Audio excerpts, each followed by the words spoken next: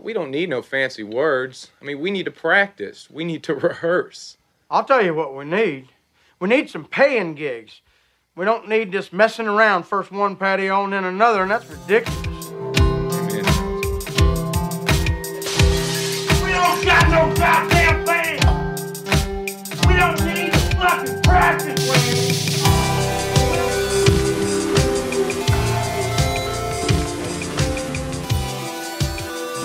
All right, hello, and welcome to the No GD Band Podcast. I'm Chris. And I'm Henry, and we're waiting on Jeff Jackson to arrive, and he'll be here probably about 15 minutes. Yeah, we didn't want to bore him with the mundane aspects of the opening of the podcast, so we thought we'd go ahead and cover all that before he got here. Yeah, I know. A little bit of behind the scenes for you folks out there. Henry, last week's episode, I didn't look at the numbers, but you told me we popped up somehow, man. I don't know what it is. Awesome. I think it's great.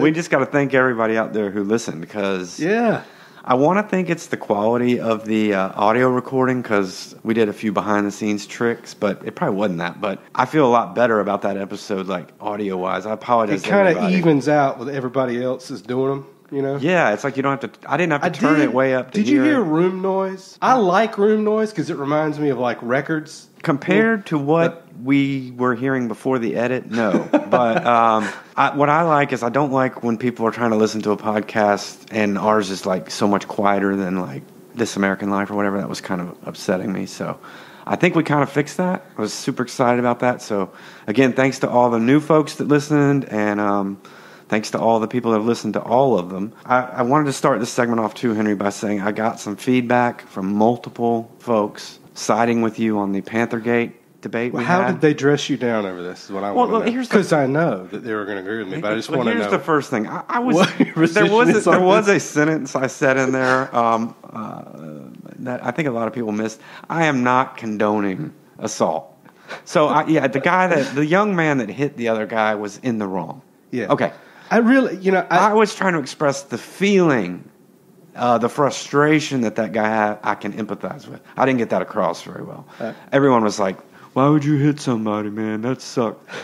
Not in that voice. Most people were like, "Why would you hit somebody?" But anyway, yeah, I don't condone hitting people at a Panther game. I do, however, condone that guy's feelings. So, that's... Are you allowed to sit? I mean, you are allowed to sit. You're 65 years old. You're allowed to sit and watch the game. You know, it would only be nice for those folks to sit down and let him watch, you know? I still don't agree with that part. But, okay, so I didn't have anybody back me up on that part either. So you guys are all wine and cheesers. I love you for it. Henry, you should be a Panther fan, okay? You're a wine and cheeser. Yeah, so those are the big things I had early on. Do you want to go ahead and get to the whiskey? Sure. We ought to pop that open before we have a state senator come in the kitchen. So let's all right, let's do it. Let's do it. Take the edge off. The effects whiskey may be having on my body. All right, so what'd you bring us tonight? We got Jack Daniels. You brought JD. Good old, step up from Jim Beam. Megan asked me, Megan is my wife for those of you who don't know. Megan asked me last night, she said, you have a state senator coming in, what type of whiskey are you bringing? And I was going through all the fancy stuff in my head, literally when you texted and go, Jack Daniels? I was like, sure. That's the one. Sure, that's fine. So that's Jack Daniels. Jeff Jackson for Jack Daniels. Yeah, and hopefully he'll want some. We don't know. We'll go ahead and pour him a little, and we'll see you on the other side, guys, with special guest, State Senator Jeff Jackson. Jeff Jackson. The effects the whiskey may be having on my body. Okay, so we're back from the whiskey portion. We just introduced the whiskey, and we did pour one for State Senator Jeff Jackson, who met him on the porch. Is actually in the kitchen. Welcome to the kitchen. You got a nice kitchen. Thank you. It's clean, it's tidy. This is what we do every week. Yeah. It's spacious. Well, thank you. I appreciate it. But thank you for coming out. So we are doing another political episode, and this one's going to be exciting and fun. It's going to be mostly about gerrymandering and why it's important to you, the listener, and why it's important to all of us. And we figured you were the expert to talk about it. So can I just turn it over to you and let you introduce the whys and how-fors of it? Yeah. Henry's that okay with you? Yeah. Okay, great. So most people, well, not most people, those people who know what gerrymandering is know that it's bad, but few of them understand just how bad it is. It's one of those situations where the closer you look at it, the worse it reveals itself to be. So I like to start with the bottom line, just in case people are not interested in this subject whatsoever and they're inclined to listen to anything else. I try to grab people's attention by saying, did you know 90% of your state legislators are invulnerable in a general election? A full 90% of us can do virtually nothing to lose, to the extent of endorsing our opponents or participating in television debates with sock puppets. I mean, you can take it to an extreme, and the thesis still stands that virtually none of us can lose a general election because we have let politicians draw the districts. My party was in charge for a really long time in North Carolina, and we failed to end gerrymandering, and we relied on it. And now the other party is in charge, and they're giving it way better than they ever got it because they've got computers and data, and they can be really surgical about it. And so the first result is that 90% of us can't lose. The second order consequence is that it has shifted our politics very far to the right, because all you have to do as a Republican in the General Assembly to stay in charge, to keep your majority, is not lose your primary. Right. 10% of the state votes in a Republican primary. So the last presidential race we had with Trump and Ted Cruz and Jeb Bush and all of them, 10% of North Carolina voted in that primary. That 10% is now the legislative filter for the entire state. Because if you're a Republican in the state legislature, you're in the majority, and you're not going to face, almost over the vast majority of them, you're not going to face a general election that you have to worry about. So as long as you win your primary, you're good. So all they do is pander to the 10% of North Carolina that votes in a Republican primary. That's why things have gotten so weird in the last 5 years. That's why we're in court all the time. That's why we're in late night comedy routines all the time. It's why we're in national headlines all the time. It's why HB2 happened. Right. And then it's why HB2 wasn't repealed once it became a clear economic disaster for the state, even though the vast majority of legislators in private wanted to repeal it, even Republican legislators. So weird things happen. There's this distortion that takes place when the only election you can lose is a primary. Well, and also, just to be clear, and I know this is how I feel about it, but and I like to try to think I'm this way on most issues.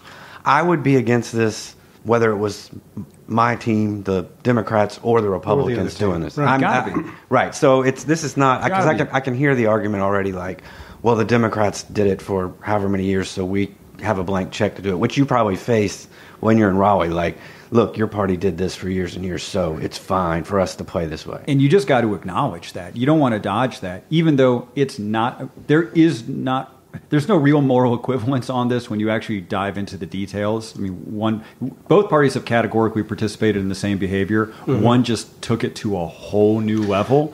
But you have to acknowledge my party had the ability to end this. All the Republicans who were in charge right now, when they were in the minority, they all filed bills to end gerrymandering through independent redistricting, and my side threw all those bills in the trash can. Right. We never thought we'd be out of power. Right. Which sometimes I feel like they feel that way right now too, or they're trying to shore things up so that this whole thing that came up, and you can speak to this better than I can, recently with the judges, where they're trying to circumvent the governorship on that. It seems like they are just trying to shore up their hold for like a lifetime. I think they can feel that the pendulum is going to swing back on them. Particularly because of national politics. Because, to be honest, national politics has way more influence over state legislative races than anything the state legislative candidates are doing. Absolutely. Well, let me ask you this question about, and you can tell me if this is I'm just reading articles that are terrifying me, but is there, on a national level, so the Republicans control 32 state houses currently. That's right. If they could get to 35, they could call a constitutional convention to change the United States Constitution. Right. And they would only need 38 states' approval to ratify that. Right. Is that the underlying goal? No, I don't think that's the underlying goal. I think the underlying goal is just kind of to control states. Yeah, not only to control individual states, but to control the pipeline for your senators and your congressmen and congresswomen, because it's so difficult now to find Democrats in a lot of these states because normally they come up through the state legislature. Right. So when you're trying to recruit for U.S. Senate or U.S. Congress, it's really hard. You got to go, you got to go to city council, you got to go to county commission. So we just don't have as many opportunities. The Republicans have this bench now for at least the next 2 decades. Right. Of people that they've got this huge field team now that they can recruit from to run for higher office. That's a big part of the plan. Right. So, and also on a state level, I guess we're seeing it already, but with the supermajority that they currently have, are we seeing their agenda right now, or do they have an agenda statewide that they haven't even really laid out yet, that they're really wanting to lay out? You've seen most of their agenda. So the first big piece of their agenda was to gerrymander to make sure they protected their majority. The second big piece of their agenda, really the first big thing they wanted to get done, was massive tax cuts, overwhelmingly for wealthy people. And look, I don't care what you think about tax cuts. It is simply true that the vast majority of the tax cuts went to the wealthiest people in the state, and that as a result, we have significantly underfunded education. All of the money for tax cuts, not all, but almost all of the money, the vast majority of the money that we use for tax cuts comes straight out of public education in North Carolina because of the way we do our budget. We got a $23 billion budget.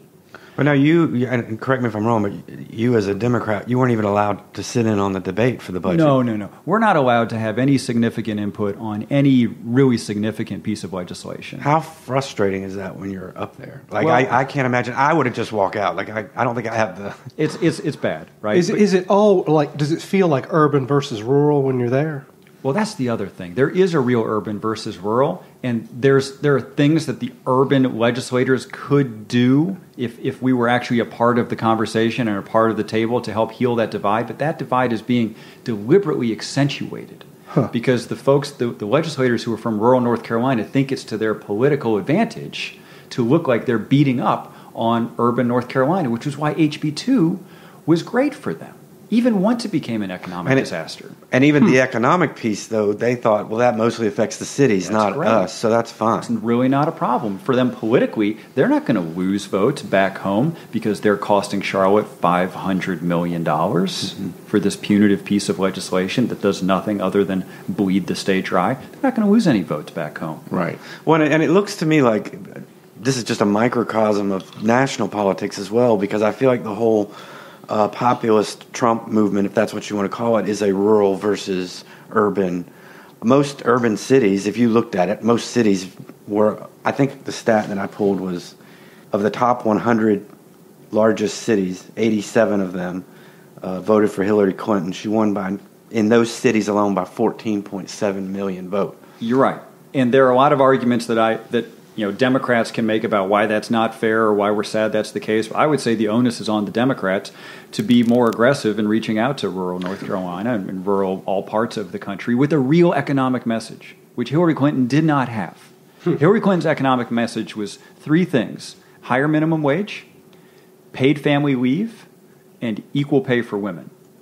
All good issues, but none of those comprise a bold economic message that's going to matter to these post-industrial parts of our state or our nation where all the jobs left but all the people have stayed. Minimum wage?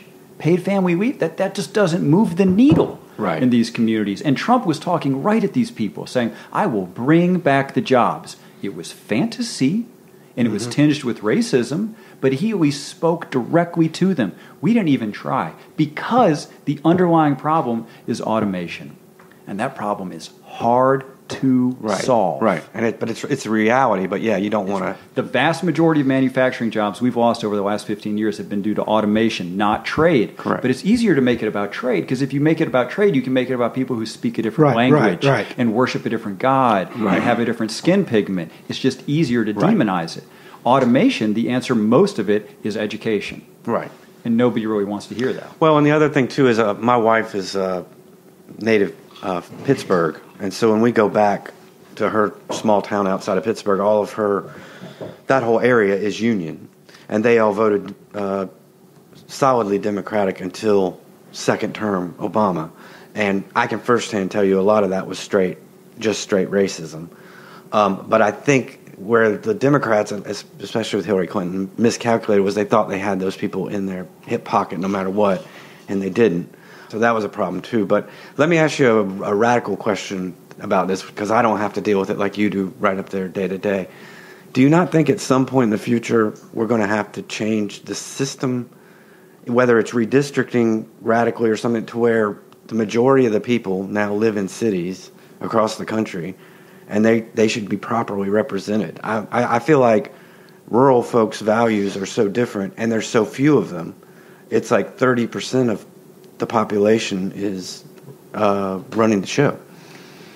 You know, if you go back to the conversation that the founders had, this was kind of the big sticking point, and it manifested itself in a lot of different ways and in different parts of the constitutional debate, but it was about this grand bargain of how do we all hang together despite the fact that we have rural areas and urban areas and kind of different sets of cultural values. I mean, the debate had a different vocabulary around it, but in a lot of ways it was the same debate. We're going to hang together. We're all going to prosper together. There are a few things procedurally and structurally that we got to work out, like you can't let politicians draw the districts. I'm hopeful the Supreme Court is about to come through there and give us a real assist. So can you give us a little background on that? I think you're talking about Gill versus Whitford. Yeah, the Wisconsin case. So what's cool about this is that, and what's really optimistic about this, is that about 50 years ago, the Supreme Court pulled itself out of the game or declared that it was not going to adjudicate matters of political gerrymandering, because it was worried that it was this thicket, this swamp, and every squiggle of every line would be litigated, and the court would be endlessly involved in determining what was and wasn't a political gerrymander. Did you draw this line because that's the way it needed to be drawn, or are you trying to help your party? And who the heck knows? The thing is, now we have these really good mathematical models that show the court objectively when it's happening. There are a couple of different models that have been created. One of them is the one that was offered in the Gill versus Whitford case, the efficiency gap or the wasted vote model. And so that was the one that was being offered to the Supreme Court. There's a separate model that's being litigated through the North Carolina courts right now that could also be a potential option for the court. But the whole point is that we now can show the court, look, you have an objective tool. You don't have to worry about being lost in this swamp. So please put some outer limits on what politicians can do when it comes to political gerrymandering. Say that something is beyond the pale, because if you don't, they will continue to cheat. My party will cheat in states like Illinois and Maryland, and the Republican Party will cheat in every southern state. Right. You've got to put... Democracy is choking because of gerrymandering, and you can't simply walk by without rendering aid anymore, Supreme Court. I get that this is tricky, but it's just going to have to be tricky. And is it not? So my understanding of it was as well. So the Supreme Court struck down our districts, the North Carolina Supreme Court, based on racial gerrymandering. So it's the federal court here in North Carolina struck it down because of racial gerrymandering. So racial gerrymandering has been against the law the whole time, pretty much. Right. Articulating exactly what racial gerrymandering is a little tough, but the Republicans helped us out because they admitted that when they drew all of these districts, the North Carolina congressional districts and the state legislative districts in 2011, they started by drawing all the African American districts, and they had a strict rule. They said each one of them, and there are 28 in our legislature, our state legislature, has to be at least 50% African American. And the court said, when you created that strict rule without justifying it, without saying we need 50% in order to make sure that these communities can be represented by African Americans, that violated the Constitution. Right. So all 28 of those districts had to be redrawn. That's not a ruling about political gerrymandering. That's racial. That's racial. Which is legal. Like political gerrymandering is legal. legal. Political gerrymandering is legal, which is why when the Republicans drew all the lines, they explicitly said, we are going to commit a political gerrymander, and we are going to draw these lines to make sure as many Republicans win as possible. That's what I didn't think people understood. So when it got thrown back to them, they said we're going to redraw these, but we are going to do it on a political gerrymander. They were open about it. But isn't that Wisconsin case primarily about political gerrymandering and determining whether that's constitutional on its face? That's why that's the big kahuna. That's important. And it may have to be thrown back to the court again if the Supreme Court says you can't political gerrymander, then someone's going to sue on these lines here in North Carolina and have it overturned again. Well, we really need the Supreme Court to come through for us on this Gill versus Right. Whitford case. Right. If they don't, then they're basically saying for another couple of generations. Read the tea leaves, Jeff. What do you think's going to happen? Well, it all comes down to Justice Kennedy. So a lot of people say, well, because Gorsuch made it onto the court, then this is a lost cause. Not the case, because Gorsuch replaced Scalia. Right. Scalia was always a lost vote on this issue. It has always been about Justice Kennedy. So we know it's going to be 4 on one side and 4 on the other. It's going to be a 5-4 decision. It all comes down to him. In the argument, all of the arguments were made basically explicitly to Justice Kennedy. I mean, it was obvious during the oral arguments. I think he's going to come through. I think he's going to put some outer limits. He's getting ready to leave the court. Everybody knows that he's sent, as far as tea leaves, very clear signals. I think he's getting ready to throw a thunderbolt that reshapes politics across the country. I mean, look, in about 40 states, none of the congressional representatives have any real chance of losing in a general election. That's why we're so screwed. That's why politics has become epically bad. I mean, it's been bad before. It's become truly heinously terrible. Can you throw a Trump victory under I'm probably using the wrong analogy, because gerrymandering exists, that happened? Or no? You can throw the Trump enabling because of gerrymandering, because you've got you've got so many Republicans in Congress who can only lose in a primary that why not suck up to Trump? They face no consequence by enabling him and accommodating him. They only face a consequence if they do what most of them want to do, which is what Senator Flake just did, which is stand up and say, this is nuts. Okay, but here is, and you correct me if I'm wrong on this, the thing that's really got under my skin about the Corker-Flake thing is the guys only had backbone when they were retiring. When he's leaving. I know. I mean, I feel like so why not? the majority of mainstream Republicans feel the way they feel. Yes. They just don't have the stones to stand up and say it because, like what you're saying, they're facing this.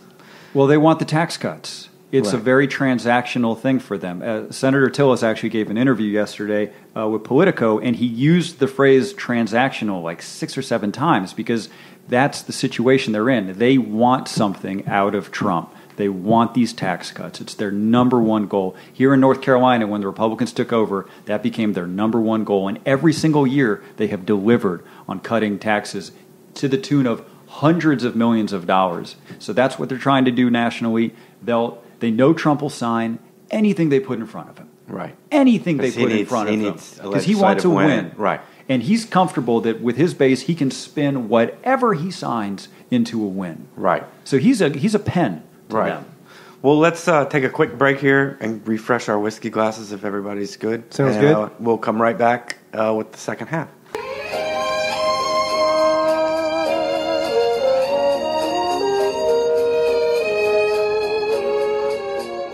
All right, we have more whiskey. Were you in the Senate when the whole getting rid of the tax credit for the movie industry? We have a lot of friends that work I got in that. there. Okay. It was a That shame. was one of the dumbest. It was absolutely a self-inflicted economic It wasn't wound. even pro-business. It was like anti-business. I will spend $1 to make 2.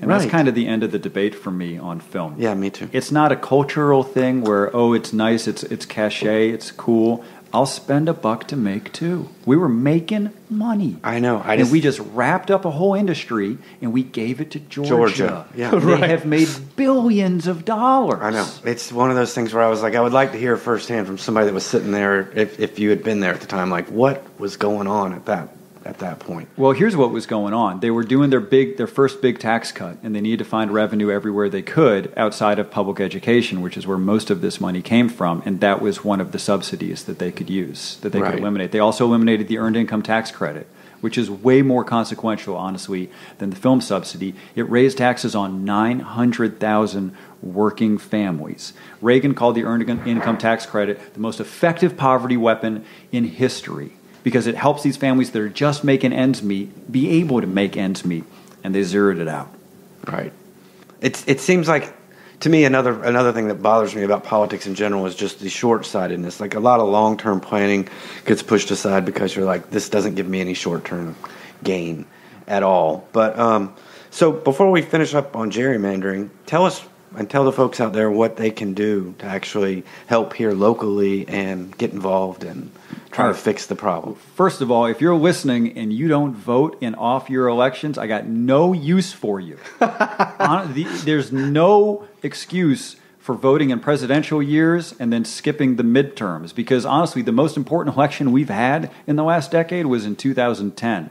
Right. It was a midterm election. Right. And that's when a lot of Democrats stayed home and a lot of state legislatures flipped red, and then they were in control of redistricting. If you don't vote during the midterms, you are making a lot of really corrupt politicians really happy. Yeah, I think the Republicans flipped like 11 states in that election. Yeah, it was because brutal. Democrats don't vote in midterms for some reason. If you've ever posted something angry on Facebook but you haven't voted, you've got your priorities backwards. You've got to at least vote first. Second, specifically about gerrymandering, when you have a chance to talk to your legislator, which you can do more easily than you think, as evidenced by the fact that I'm sitting in a stranger's kitchen right now, right? That's right. Get them on record on this issue, because as you said earlier, it is literally indefensible to draw districts to benefit yourself or your party. It is totally unethical. Put the question of legality aside. Put the question of politics aside. There is no ethical defense for drawing districts to make sure you can't lose an election. So corner your legislator or a legislative candidate who you see at some town hall. Put them on the spot on this issue. Will you support independent redistricting? Do you think it's okay that in a 50-50 state that 90% of you are invulnerable? Do you think that's defensible ethically? Right. Jeff, are there other states that have cracked the code on this and have gotten it right? There are a dozen states that have gotten this right. Like nonpartisan commissions and things. And they all basically do it differently, but it breaks down into two camps. There's the way that Iowa did it and the way that the other dozen states have done it. The way that Iowa did it was they gave it to their shared bipartisan staff. So all these state legislatures, we all have a shared staff, and we revere them for their impartiality. We rely on them for research and drafting bills. And so Iowa basically gave it to their staff. All the other states have adopted some form of an independent commission. And they range in size from like 9 to 21, and how you get on the commission can be a little different. The rules are, and then the criteria that commission gets to look at, that's all different. So every state has done this slightly differently, but the point is they've all removed politicians from the process. Right. I would take monkeys throwing darts at a board over the process we have right now. Right. So on the website, there's some talk about helping us at least get the supermajority off the table, right? Would that have an impact on gerrymandering in our state? Unfortunately, no. So what we're trying to do is break the supermajority, which we're really close to being able to do. It's force. It used to be 3 seats in the House, but Republicans or Democrats switched parties on us today. So now we got to pick up 4 seats in the House. Yeah. I missed that. Yeah, it's in the paper. So it's the 4 seats in the House, which is totally doable out of 120. We can certainly pick up 4, maybe 2 here in Mecklenburg. And then 6 in the Senate, or 6 in the Senate. It can be one or the other. And that lets us unlock the governor's veto. The thing is, under our Constitution, the governor doesn't have veto over redistricting. That's a special category of bill that the governor cannot veto. But it would still give him a lot. It would make him the most consequential governor in the country. If we can sustain his veto, all of a sudden this right-wing freight train comes to a sudden halt. Which, let's be honest, he's probably the least consequential right now because of the way things because are. The way they've orchestrated. I know you don't want to say that, but no. Honestly, he's not the least consequential because he's been he uses the bully pulpit in a highly effective way. Right, I agree with that. He's very, very smart tactically. So every time he engages in a political debate, everybody hears his message and it resonates with people, and we really appreciate it because when he rolls into town, all the cameras are on him. When I roll into town, it's just what I post on Twitter, honestly. Mm-hmm. He uses that megaphone in a really effective way. But I'd love to unlock his veto. Imagine what happens to public education spending, specifically like early childhood and pre-K and teacher pay, if you need that governor's budget, you need that governor's signature on the budget. Right? What happens to teacher pay? If you need the governor's signature on the budget, teacher pay goes up. Right. Pre-K spots go up. It makes a difference to tens of thousands of kids immediately if we can unlock that veto, even if we don't have a majority. Right. I mean, that veto power, I think a lot of people thought just by coming out and getting angry about HB2 and voting him in was all we had to do. That was it. Like, That's the first step. Right. Second step is give him some relief. Bring politics closer to the center, which is what happens if his veto is unlocked. Doesn't mean Democrats are in charge of anything. Well, do you think right now that there are things, and I think I might have saw this on your Facebook page, are there things going on in a bipartisan way right now that you think are good? Yes. Is there a lot of good? Yes. Early childhood is the biggest one. So we did some expansion funding there for pre-K last year. We've committed to trying to reduce the wait list. So right now, the law is in North Carolina, if you're a 4-year-old and you are at risk, you are legally entitled to pre-K, but we don't fund it. So much for that legal entitlement. We've got thousands upon thousands of kids on the wait list for pre-K, which is stupid. It's not for the future of our state, for the health of our state. It's just a bad idea. So we've decided to at least try and eliminate that wait list. That's good. That's bipartisan. I think early childhood education is our greatest opportunity to do something big for the state in a bipartisan way because it's politically feasible, it's fiscally feasible, and it's potentially transformative. It can scale up. Is it something that the other side is even interested in? Or Absolutely. Okay. Yeah, and when you talk to them, they want to do it. It just ends up being about money because the first bill they're going to pass of any real substance is a huge tax cut. So the first bill this year was not the first bill, but the first bill of substance really, an $800 million tax cut. So for some perspective, we spend about $250 million on early childhood. So they've done about $3 billion in tax cuts out of a $23 billion budget in the last 5 years. What could we have done with early childhood if just a fraction of that tax cut had been spent there? We could have revolutionized the space. Right. Earned a lot more money in the long run. Lifted generations of kids out of that poverty cycle, which would lift their kids out of the poverty cycle, right? If these kids aren't on grade level reading by the end of 3rd grade, if they don't get across the literacy bridge, okay? So the literacy bridge is 0 to 8. If you don't make it across by age 8, which is the end of 3rd grade, the odds are you're never getting across. Those kids who don't make it across, that's almost all of our high school dropouts. It's almost all of our juvenile delinquents. 85% of our juvenile delinquents are functionally illiterate. Right? So we have to get all of our kids across the literacy bridge. 60% don't make it across right now. But again, part of that is that long-term, short-term problem, which is like short-term, I give everybody that wants a tax cut. But long-term, I know I need to help these kids. But we got the short-term, it's easy. Because we've got the evidence that this is where the funding should go. This is where the investment should go. But it's 20 years to really see the impact. Right. And once you see it, it's going to hit like a ton of bricks. If we can really get all of our kids across the literacy bridge, or even reduce by 50% those who aren't getting across, it's going to make an enormous difference across not just the income that they're bringing in, but the government services that they're not requiring. Right. The prisons that we have 69 prisons in North Carolina. Many? We have more prisons than community colleges. Oh, wow. In North Carolina. I can't believe that. I mean, 69 prisons, man? That's all you need to say right there. I mean, anybody want to see 79? Right. No. Anybody want to see 100? I know.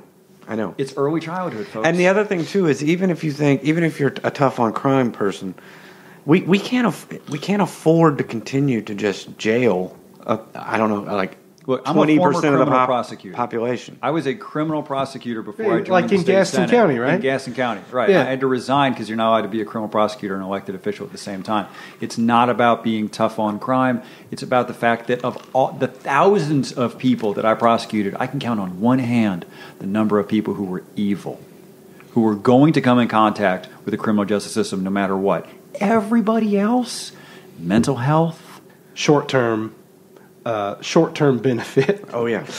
Well, long-term loss. But that's a good news story, too, because right now, if you want to get a new felony passed in the General Assembly or you want to up the penalty for an existing felony, that's hard because the word has gotten out. This is a bad idea. We've gone too far. The pendulum needs to start swinging in the other direction. So even with the most conservative legislators, you're not going to be able right now in the state legislature, absent a really good reason, you're not going to be able to just raise a penalty or raise a sentence. Because they're finally seeing it as a fiscal problem. Like we just can't keep putting these people, we can't house them. You know, I think that's part of it, but also it's been a solid 10 years of people saying enough. Right. Enough. Right. Let me ask you another question. I know we're running out of time, and thank you so Are much we? again for coming in and Dude. being with us. It's a school night. It is a school night. Yeah, right? I got two school kids. You got 2 school kids. You work. You're You have an 2? attorney in How here in old? Charlotte. How Yeah. old? 9 and 2. Yeah.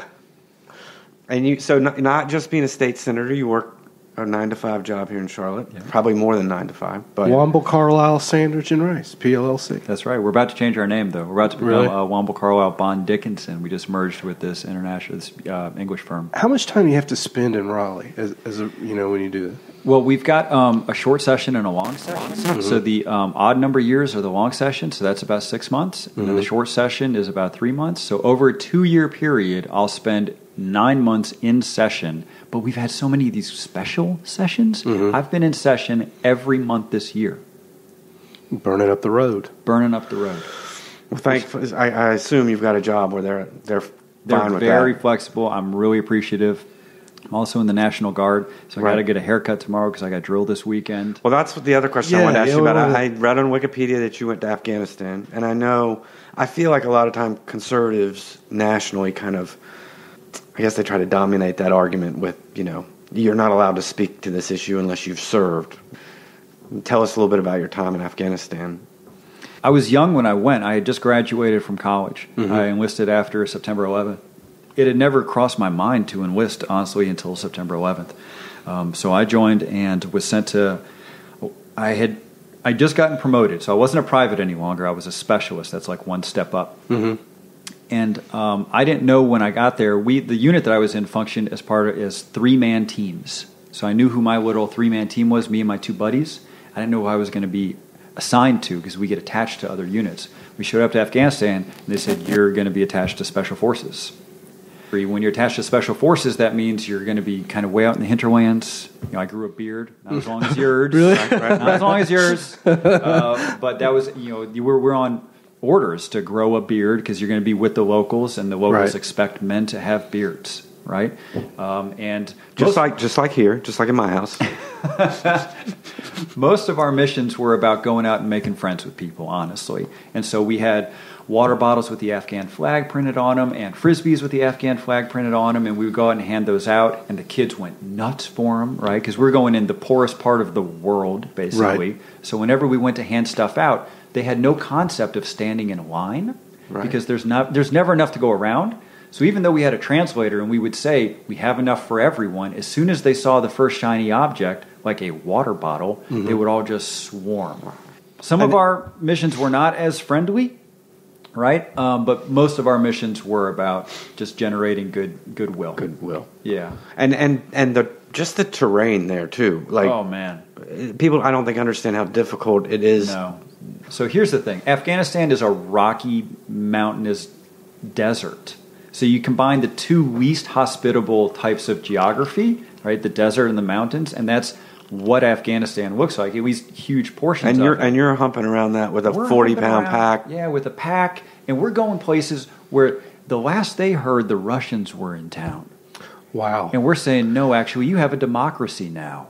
And it's so remote they don't even know. They don't know, and they don't care. And why would they possibly care? Right. It doesn't impact their lives whatsoever. Did you feel like sometimes it's almost like we might as well be aliens for all that? Yeah, we were. I mean, I had a digital camera at the time.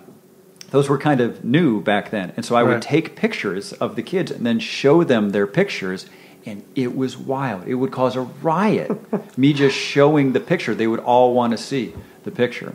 I mean, when we talk about nation building, we're very optimistic, and we use euphemisms because, it's going to be a challenge.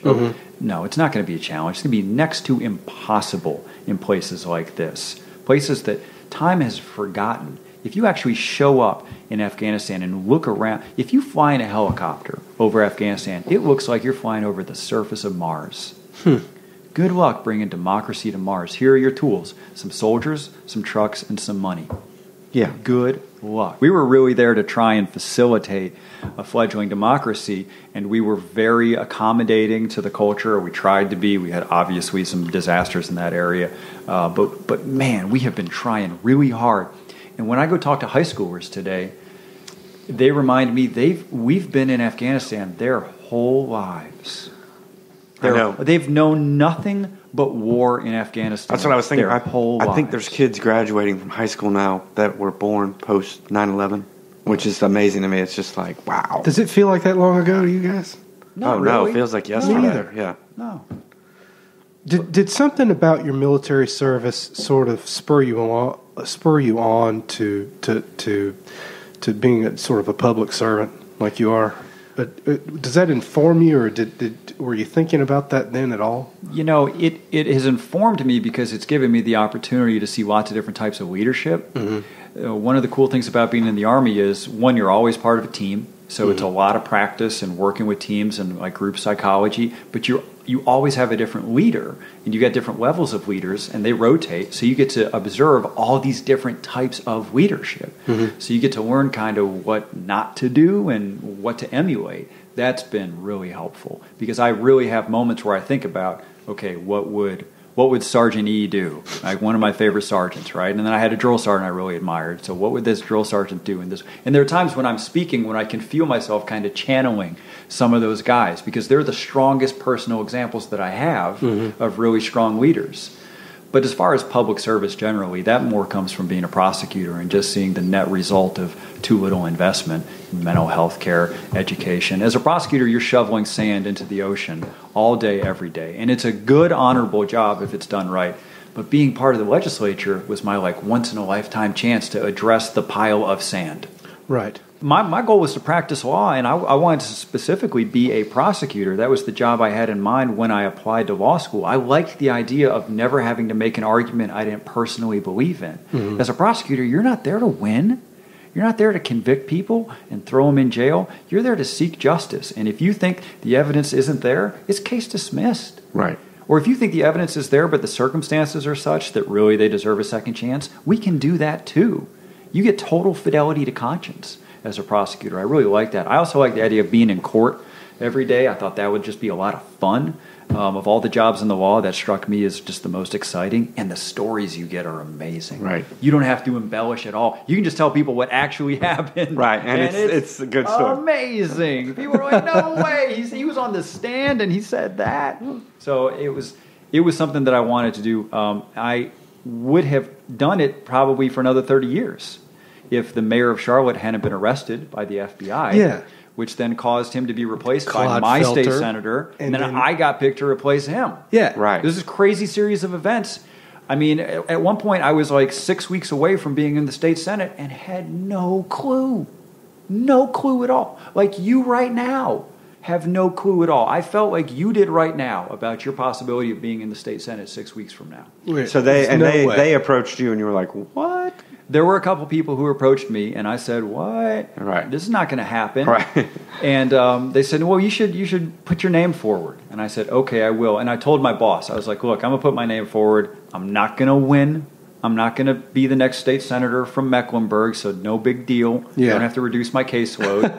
And then all of a sudden you were. I was, and I had to resign. I lost my job by operation of the Constitution. Well, Right. let me ask you this. All right, so I know you won your seat with like 68%, right? I was reelected. Yeah. That's what I meant. Yes. Reelected. So he was no longer Gerald With Ford. He had 68%. moved on to being a... Correct. Yes. And so I guess, like gerrymandering, so many people think that it's about gerrymandering districts to of the other party, the Republicans, I guess.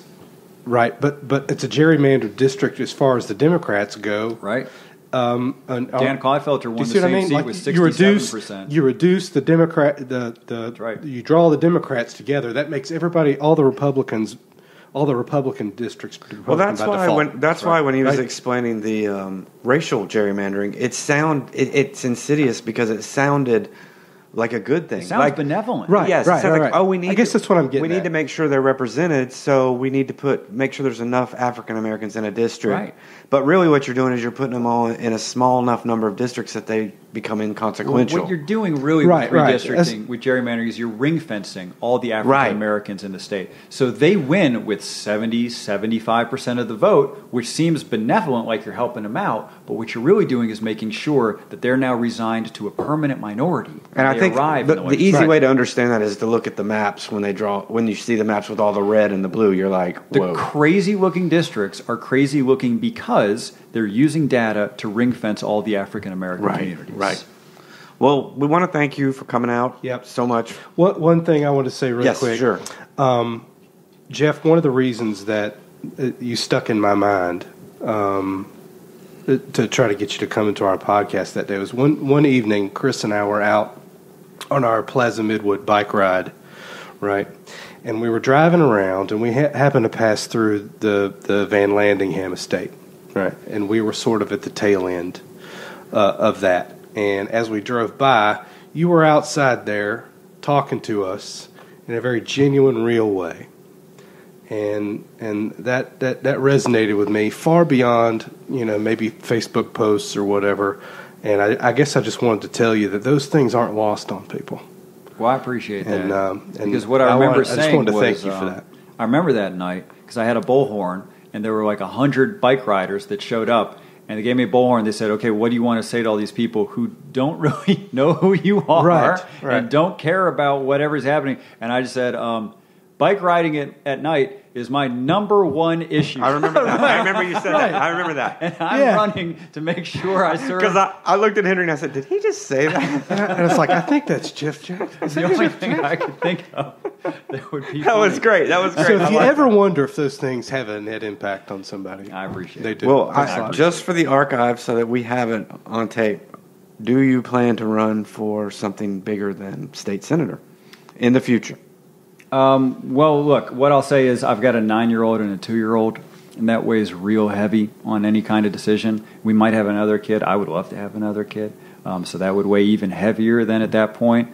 But I feel pretty good about where I am. I actually can get legislation passed where I am right now. I passed a pretty good number of bills in the last session, so I know people think it's hopeless right now, and they say, "Oh, poor Jeff, you can't get anything done." Well, that's not true. If you're a reasonable person and you're willing to let other people take credit, you can actually get a lot of stuff done, right? And in D.C., I don't think they're getting jack squat done. No, and it's broken up there. But that means he doesn't really know yet. No, that's a good way. It's a non-answer, but I like it. Yeah, so it's a non-answer answer. Sure. But I also think it means yes, probably. I hope so. That's what we hope so. It feels like a yes, whether he wants to say it or not. I don't want to end on like a political answer or anything. Like, yeah, I get it. The answer is genuinely maybe. Yeah, I don't know. I'm 35. Yeah, right. You're young, man. I don't owe anybody an answer to this question now. You right? Don't. And who knows who else is going to run? There could be some really good people who run, and it's just obvious that they should, be before me, and that they would do a better job than I would. So that we don't end on this question anyway, is there anything that you would like to talk about? Look, folks, things are going to get better. I know you're frustrated. If you're listening to this, that means you probably also follow the news closely, and you're engaged, and you're passionate a lot about a lot of these issues. Watch that line between skepticism and cynicism. I know it's tempting to slip into cynicism because it feels like once you're cynical, you can never be wrong, you can never be disappointed, and you're really smart now that you're cynical. You're not smart. You're just no longer part of any workable solution. In order to actually make things better, you've got to join a team. You're not going to do it by yourself. Find some group somewhere. It doesn't have to be a party, anything formal like that. Through Facebook, there are 1 million of these groups have sprung up in all types of flavors since the last election, because of the last election. If you actually want to make things better, find one of those groups, and you are going to be rewarded in spades next year because you're going to see an election that changes the narrative about where we are politically as a nation. I really believe that in 2018. And you feel like from what you're seeing that it Absolutely. We're recruiting a field of candidates that's going to make you proud. We got some people who have never run for office before, but you know what? They're doctors, they're teachers, they're nurses, they're educators. They're going to make you proud. They're not all going to win, but they're going to make you proud. You're going to want to be a part of this wave. I call it the backlash of basic decency. Right. And it happens in 2018. Right. And you're going to want to be a part of it. The only way to be part of it is to be part of a group. And if you're cynical and your only participation is by tearing people down on Twitter or Facebook, you are useless to what we need to do and what we are going to do. And on election night 2018, you're going to want to celebrate with the rest of us. You're not going to want to be behind a screen.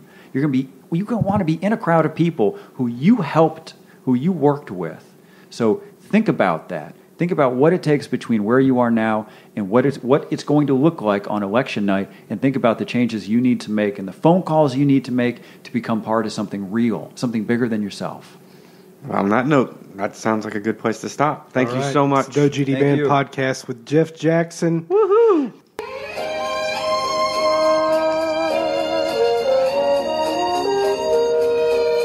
Current events.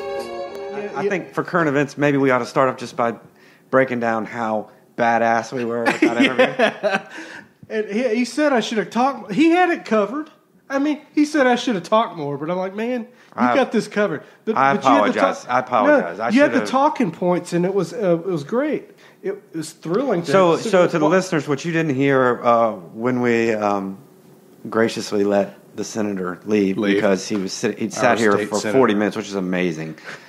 He basically said, the same thing my wife said. He basically said, man, Chris, you were just kind of... too much. He didn't use these words, but he basically said, you kind of cock-blocked Henry on the questions in the first 20 minutes. But so I apologize, Henry. I got a cold. Man, I was ready. I was like, I got to get this in. He's got notes here. I've got notes. He's got notes on the computer, and I really was just trying to catch his eye and see what I could sort of get in edgewise, but I was just content to sort of sit here and listen to him, the guy tell me things. Yeah, I mean, it was easy to do because he doesn't seem rehearsed. No, but he seems to know his shit. Yeah, he knows what he's talking about. Yeah, you know. No, it was fairly easy. I don't know that I'm gonna have to do that much editing on this one because he was great and concise. You know, I didn't want to say it because I didn't want to come off like I was gushing since I was doing the interview. I really do hope the guy runs for something bigger in the future. I could really get behind somebody like him for a national election of some kind. So nicest fellow in the world. Really nice, down to earth. What you guys heard was exactly the way he was. He probably would have sat here longer if we'd have talked to him longer. I felt bad taking up his time. Was there anything that you felt like we didn't get in? That we should talk about the issue? About Gold Star families that you wanted to say, I didn't know how to work that in because really I didn't want to put him on the spot about the whole Gold Star family issue with Trump. I guess I feel like I knew what he was going to... I mean, I know how we all feel about that anyway. Like, Trump botched it. Even Republicans think he botched it. It's probably a dead issue at this point. Well, the thing that impresses me the most, I think, about this guy is that he wants to talk about gerrymandering in the context of the Democrats fucked it up for years here too, and is not unwilling to admit, some degree of culpability on that side on that, and is ready to accept sort of a bipartisan sort of solution to the gerrymandering problem. And I don't know if we're... I will say this, though, Henry, and I think this is something we all should face, as I'm assuming most of our listening audience is liberals as well. Probably. Okay, we have to remember this one little thing. If everything was done completely fairly and on the up and up, we win. So it is a tiny bit facetious because there's more Democrats than there are Republicans. So if you totally make things... I guess what I'm saying is I don't blame the Republicans as much as I would for doing the gerrymandering because it's their own survival. Well, he said that they're doing way worse than we ever did. Oh, and it's beyond the pale right now. But what I'm saying is I can understand that the reason that when they hear us say sanctimoniously, it doesn't matter what party did this, we want everything to be fair. If everything was exactly fair, if you did the districts exactly fair, against them, Republicans would lose, which I think is the way things should be because the majority of us are Democrats. But I see their point. Nobody wants their own party to be extinct. So I see their point a little bit. But if you look at the maps of these states that have been gerrymandered, and it's not just North Carolina, it's brutal. I mean, I think he said it better than I did. I mean, I think he was trying to say at the end there, it's not hopeless, but it looks hopeless.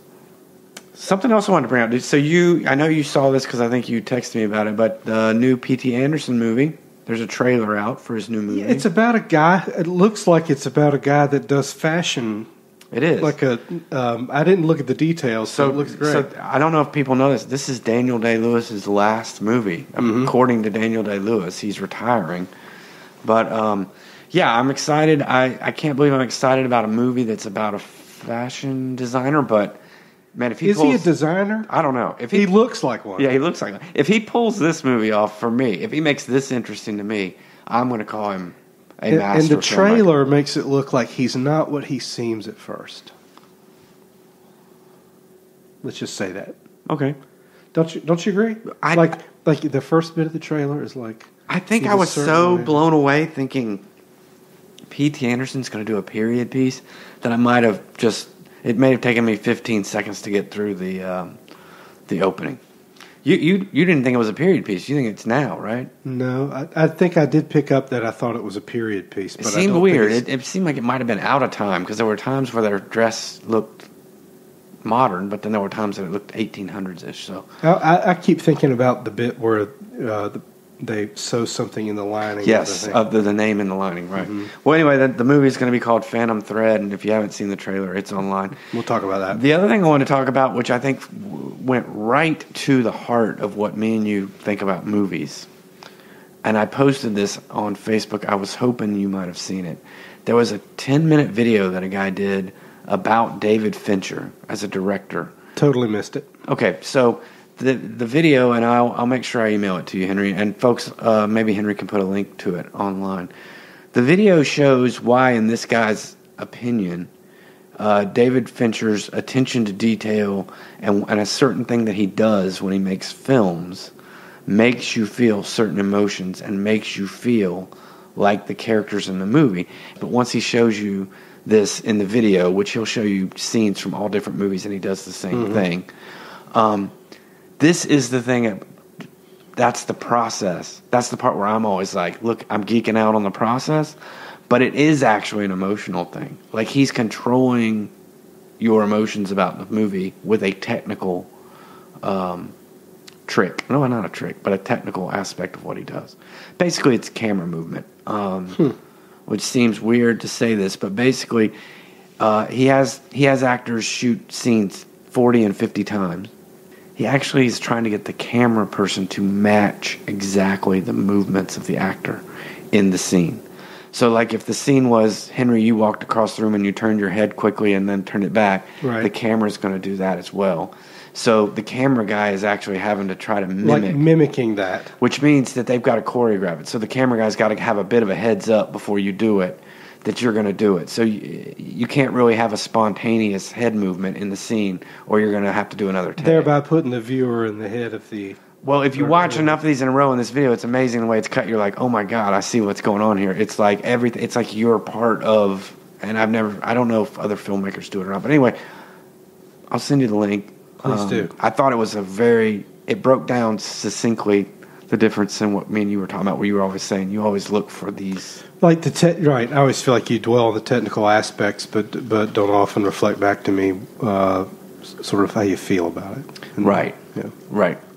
So, anything else for this episode? I think that's it. We got Molly Brown coming up Molly Brown's next week, yeah. That's great. So we're so excited to have her come into the kitchen and hang out with us. And if you don't know, Molly's in a band called the Mike Strauss Band, the Fat Face Band. She did a musical, which I didn't know how to write this up. What is somebody that writes and directs a musical? What do you call that? Director. But writer. Of a musical? Is that how you say it?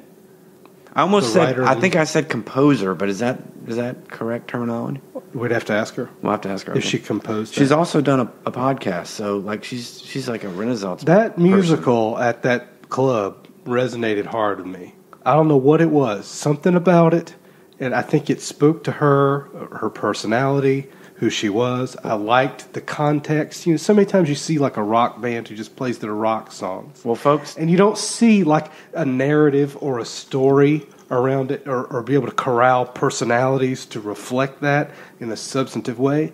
And that totally worked. I don't know if anybody else understands that, but I certainly did. Well, we'll get to the bottom of it with the creator of that musical, Molly Brown, next week. Yep. So tune in for that. And Yeah, I think this is a great episode. Same here. Thank you so much to Senator Jeff Jackson again. If you have any comments, no GD Band at Instagram and Twitter, and it's on Facebook. So thanks a lot. We don't need no fancy words. I mean, we need to practice. We need to rehearse. I'll tell you what we need. We need some paying gigs. We don't need this messing around, first one patio and then another, and that's ridiculous. Amen. We don't got no goddamn